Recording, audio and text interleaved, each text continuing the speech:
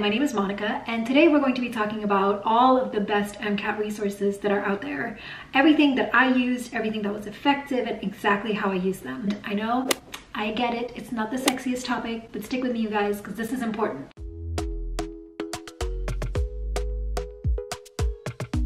And if you haven't already, make sure you check out my first MCAT video where I talk all about the different strategies that I used and the mindset that I needed to develop in order to do well in the MCAT.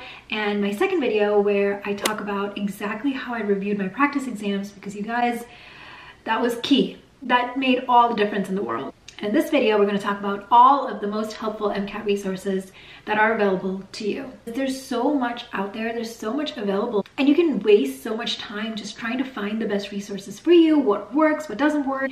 So I'm going to save you all of the time because I spent hours doing this. So you're welcome, and let's get to it. First thing, in terms of books, the only content learning apparatus were the Kaplan Books.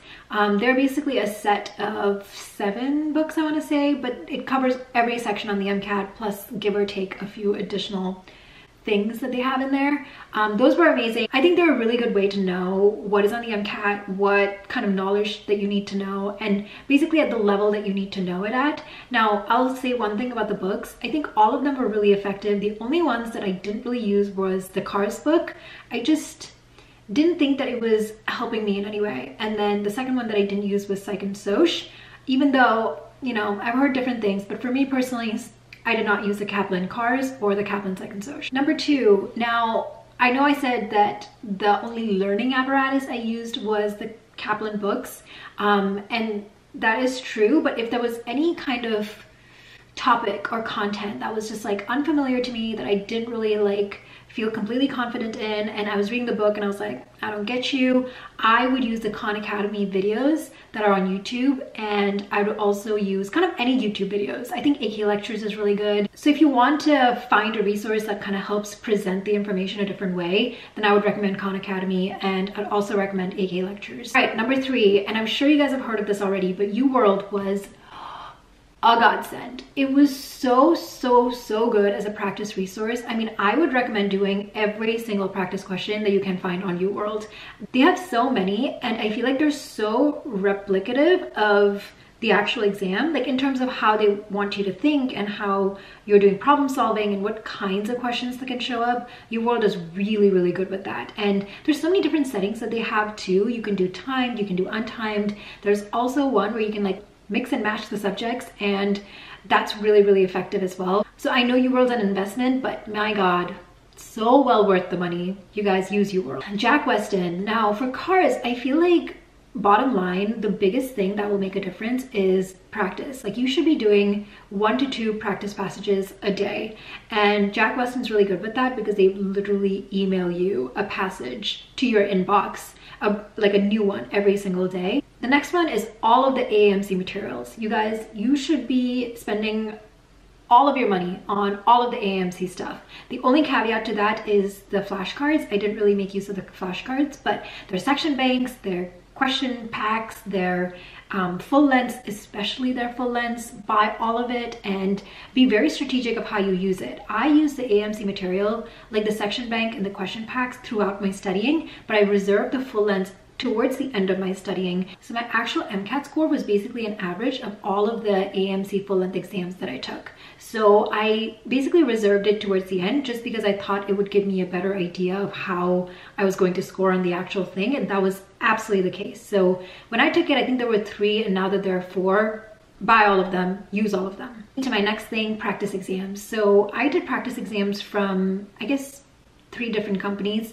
First one was Kaplan. I did about 4 practice exams from there, and then Next Step was the next company that I utilized. And the reason I did Next Step was because I'd heard that it was harder than the actual thing, and I heard it was harder than any of the other resources. So I was like, if I can handle UWorld, then I feel pretty confident, and that is absolutely true. Next Step was definitely harder, and the only, like, it was really good for the chem and phys sections because they were just really hard. So I felt like I was like preparing for the worst.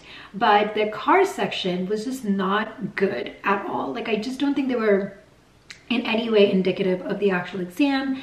Even like the way they made you think on there, I just don't think it was very good. If you're taking a practice exam, like definitely take all of it. Like don't just skip a section, because you're still building stamina. It's still good practice. So just do all of it, but when you're reviewing, maybe spend less time reviewing the car section and more on all the other sections. And speaking of practice exams, I'm going to include all of my practice exam scores in the description box below. But take all of that with a grain of salt, right? Because just because I did a particular way on a practice exam, that I scored what I scored, that doesn't mean that it's going to be the same or anything like that. It's just all a good way to kind of test your own knowledge and to build your own strength. But I know everyone wants to know everyone's practice exam scores. I was the same exact way, so I'll definitely put that in the description box. And the next company that I used for practice exams was AAMC. So in total, I guess I used 3 different companies for their practice exams.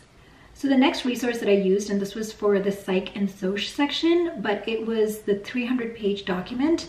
And this is a transcript of all of the Khan Academy videos that relate to psych soch, but it's put in like a document format. So that was really, really helpful for me. And I think honestly, if you have that down pat, you don't really need anything else for psych soch. And like I said, I didn't really use the Kaplan psych soch books to study for that particular section.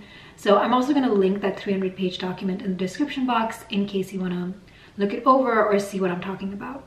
Now, the last 2 things that I'll mention are kind of not necessarily MCAT specific resources, but just resources that literally were the most amazing things for me. One was Anki, and I'm sure you guys have heard of Anki, but Anki was so effective for all the things that you need to like rote memorize. I don't recommend it for things like pathways or you know, concepts, but I would recommend it for all of those kind of like tiny details that you need to know, or anything that you just have to memorize, basically, like amino acid structures or the 3-letter thing or charge or whatever, you know, all of the stuff that you just have to memorize.